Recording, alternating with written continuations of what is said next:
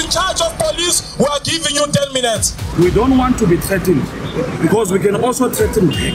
Whoever is in charge of police, I know you can hear us. You are busy mobilizing yourself. We can't mobilize ourselves. That they are making out of the sweat and blood of African people is wrong. We are begging you, very nice police, don't provoke us. We are tired. We are going to fight until the last drop. Because we are very much not afraid of you.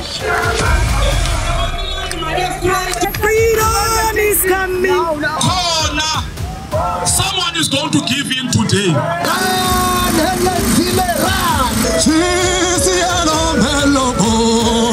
We don't have God here in the Western Cape. The people shall come. That's what the Freedom Charter is saying.